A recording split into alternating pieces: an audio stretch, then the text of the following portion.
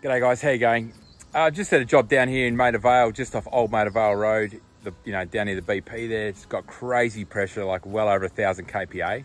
But the issue with this house that we've got, that a pressure limiting valve was installed, but now she's bought the house. The guy who's come back to fix up the Retic because it wasn't working correctly has said, well, there's not enough pressure to run the system because this system was designed at over 1,000 kPa. So yeah, it worked all fine, but now the pressure limiting valve's installed. Okay, when the plumber's done that back in the day, it's limited out the Retic, and so now the Retic's only half as good, and so it's not getting to the lawn, everything's dying. And so she called us up and said, what can we do about this? Also, the Retic valve wasn't working, wasn't shutting off correctly. So we fixed up a couple things, and I'll show you what we've done now. G'day, I'm Ben from Beautiful Plumbing. Okay, I'll check it out here. I'll show you what you've done. We've got the water meter just in here, okay? So I've removed the pressure limiting valve that was in here. Had to make a bunch of fittings to get that to fit, okay? So anyway, I've got that sorted now. Now we've moved it over here. I'll just get this cover back on. So we've moved it over here. So the line sort of came up here, and so I've put a little Retic box in here. So this is where the pressure limiting valve sits now, okay? So that line goes from the meter straight up into the house here and goes up into the rest of the house. So now the rest of the house, all the toilets, valves, ball valves, stuff for the washing machine, dishwasher, all that's protected now. So that's only copping 500 kPa, which is great, okay? But now the Retic and everything can still, chook on. All right, so she's got all the Retic solenoids just over here, if you can see that.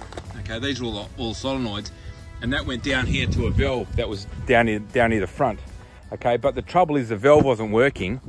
And also, if you ever put a Retic valve in, ask a Retic guy that you want a master solenoid to sit straight off the valve. Okay, because that means when the master solenoid shuts off, that means all the other pipes have no pressure on it, and so they're not copping it all the time. Because if you don't have one, all that PVC pipe, if you've got really high pressure like this place does, you've got 1,000 kPa sitting on those PVCs, all the solenoids, all the time. So if you've got one master solenoid that screws straight onto the dual check valve, then you're all laughing. I'll show you that dual check valve that we install as well. Just here, I'll just chuck it under here because the guy's coming back to hook it up. Okay, so here's the dual check valve, all right? And so this is a loose nut fitting. So the 25mm solenoid can screw straight onto here.